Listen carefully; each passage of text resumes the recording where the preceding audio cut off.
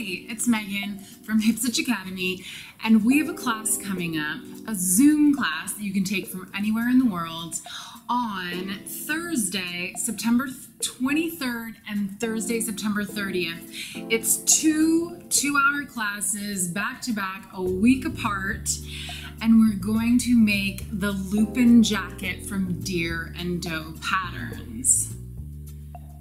So, in the class, you're going to learn how to make it. Rachel is going to show up and be your teacher as if you were here in the studio with us, but you can be sewing from anywhere, right? But you need to come to the class with your pattern put together, your pattern pieces cut out, and then your fabrics cut out. And I know this can be really intimidating for some people. So I'm making this video so we can show you how to do that before the class so you are ready to go. Let's get started. This is the Deer and Doe Lupin jacket pattern, and the first thing I want you to do when you print this out is just print the first page. Make sure your printer settings are printing it to be either 100% or sometimes I do 99%. Just because sometimes it shrinks it down to fit on the page a little easier. Anyway, you want it as close to 100% as possible. Print the first page, check that this square on the first page measures 2 inches. So grab your ruler, just print that first page, grab your ruler, and make sure that you've got the scale correct. This will allow you to print the correct size when you're printing your pattern. This Lupin jacket is miraculously, I think, only 24 pages long, and that's nothing in the world of printing patterns. So once you know you've got the scale correct, it's 2-inch box on the first page, print the rest of the pages. The next thing I want you to do is print out the instructions. They're only like, I don't know, 12 pages long or something. And on the second page of the instructions, there's the pattern assembly layout. This is gonna be your guide to put the pattern together, okay? So look at this and you'll see right away there's 5 pages of the pattern across and 5 pages down, except for the last row only has 4 pages. So yeah, that's 24 pages.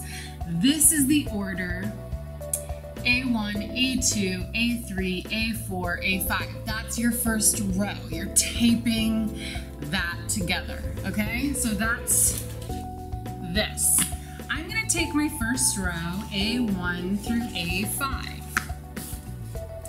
and I'm going to grab some scissors, which I don't have handy, so let me grab those. First step, A1 through A5. I'm gonna first cut off the bottom bar of extra, and yes, I'm cutting 5 at a time, so it's not perfectly straight. It's okay, I promise.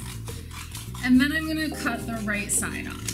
I am not cutting the left side, and I'm not cutting the top, because you need something to overlap, and I'll show you what I mean by that. So, if I move this away, we've got A1 and A2. They're gonna go together, and A2 still has this little lip that I can tape A1 to. I've got my Scotch tape is handy. I'm not gonna go nuts with tape. I'm gonna use one little piece just to put it together to start. I've got A3. A3 goes under A1, and you'll see that this first pattern piece called the back yoke has kind of puzzle pieced together.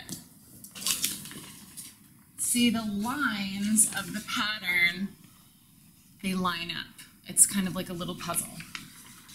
I've got A4, you guessed it. This is gonna go here. One tape, A5, Make sure your lines line up. And there you go. You've got your first row of the Lupin pattern put together. Yes, there's not a lot of tape on here. We'll worry about that in a second. Row 2 is the B's. I'm going to do B1 through B5. Grab my 5 sheets, cutting the right side off, cutting the bottom off, getting rid of the garbage, and don't worry about the first row, okay? Just put this second row together. B1, B2, tape, B2, B3. That one didn't line up great, but I'm not going to worry about it because it's okay. If this is your first time putting a pattern together like this, don't worry about it. And let me just say, if you don't want to put your patterns together, that's okay too, because most companies you can order the pattern and have the printed one mailed to you. So as long as you build in enough time where you order it, you hit send, you hit purchase, and you have it sent to your house before the class, then you don't have to do all this. You can also print it at a copy shop. So if you have like a Kinko's or FedEx near you, you can take the file and actually have them print it for you. You're going to incur an extra cost to do that. So just keep that in mind. So if this taping thing is not your thing, that's totally fine. Those are some options.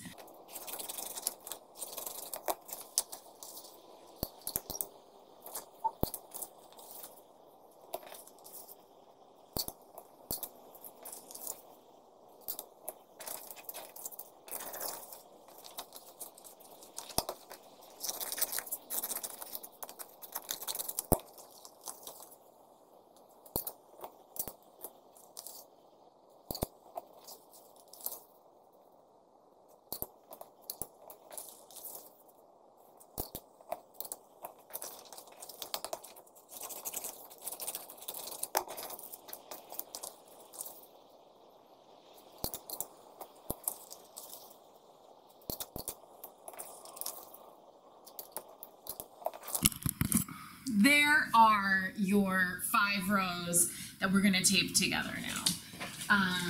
You've got your A, B, C, D, and E. So I'm going to take A and B, line them up. We cut the bottom off of A, so then that should go right on top of B. And anywhere there's a pattern piece that needs to go together, stick a little bit of tape. You can go nuts with the tape later. I'm just trying to conserve tape right now. And I'm going to grab my C row. I'm going to slide that under my very uneven B row. But it doesn't matter it's cut uneven because you're lining up the lines on the pattern pieces. So I can see underneath and I can line it up where it needs to go. Perfect. And then here's my back piece. That needs to kind of come up a little bit so the lines can stay together.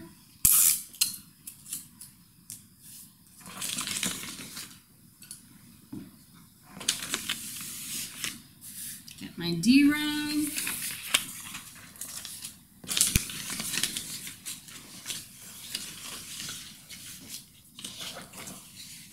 Sliding under my C.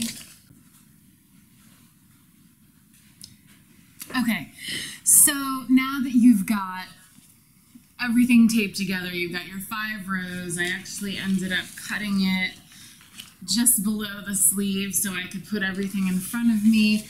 I added some tape so everything was a little bit better together and not kind of falling apart. Now it's time to cut the pattern pieces out of the paper, but you first need to figure out what size you are. So take the instruction sheet that looks like this, measurements and supplies, in the instructions, and you're going to take your bust, waist, and hip measurement. Wherever you kind of fall in between, maybe you're between two sizes, just make the larger size. We all get like really focused on, but I'm a size 12 at Old Navy.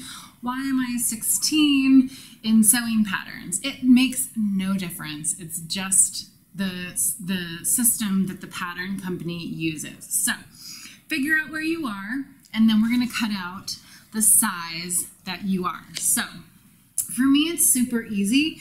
I'm going to follow the outside line almost everywhere, but keep in mind sometimes the largest size can be not the outermost line. So you're cutting it and you're keeping the line that is your size in your sights the entire time. Wherever there is no size difference, just cut the solid line. So for me, I'm cutting a line that is 2 dashes and 1 dot.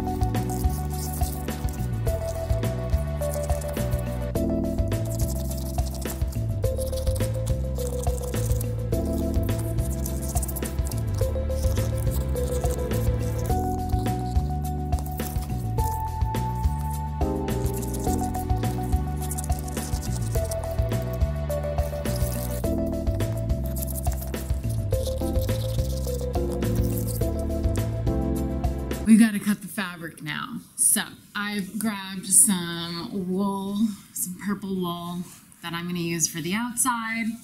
And then I'm going to use something thinner and probably a little bit shiny and slick for the lining.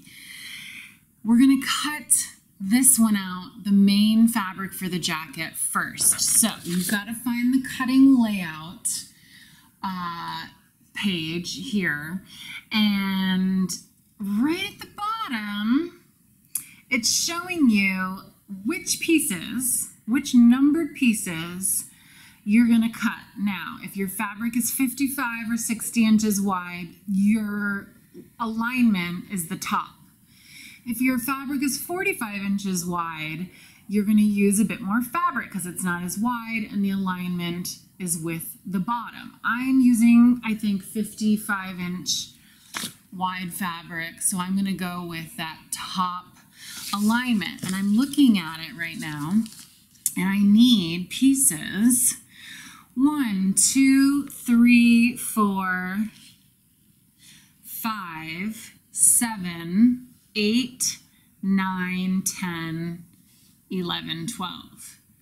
So I've stacked all those pieces in one pile, and then the ones that I'm doing lining with, I've stacked in another pile. So on the second page, you can see all the pieces you have to cut a lining of, and that's only 2, 4, 6, and 11.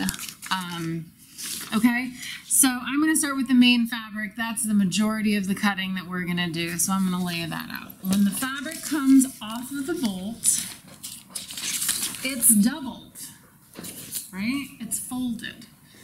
So when you buy it at the fabric store, they're going to unroll it like this. They're going to cut it out. So I'm just going to leave mine folded. I like to start with my big pieces first. So 11 is my biggest piece. I'm going to find a spot where I can put that. It says very clearly on here, cut to main fabric, cut to lining. So I'm just starting with the main fabric. If I put it here, I'll get 2 because my fabric is doubled. Let's see, piece 7 is also a big piece. And this one's a little weird because you need 4 of these. It's doubled. So we need 4 of these pieces. So what I'm going to do is probably put it here, cut it, and then put it over here and cut it again. So I have 4 total. So I'm going to put that there. Know that I can't put anything here because I'm going to cut it again. And now I've got this bottom back piece. Notice this arrow, right?